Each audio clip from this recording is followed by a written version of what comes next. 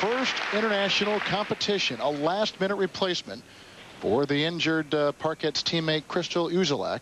A story told to us earlier by Dee Lynham. Tia is a junior champion, actually on the floor exercise, known for her power and explosiveness. It's a big opportunity for her. Yes, it is. Oh, and out of bounds. She still has a chance if she can nail the other landings in this routine. She has struggled in practice. She's got some tough combinations coming up. Yes, she does. Right now, she's doing her second tumbling pass. That was a pike full in. And unfortunately, a little slow on that rotation.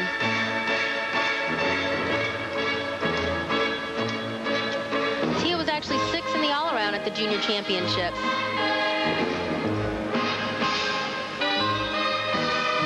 Really quite a few more mistakes than I expected to see at this competition. All the way around. All the way around. It is quite surprising considering that World Championships are about a month away.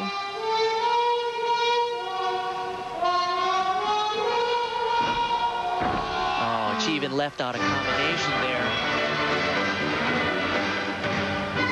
A lot of gymnastics fans will remember this music. It was the same music used by her Parkette teammate Kristen Maloney at the Olympics in 2000. A medley of songs from the musical Chicago.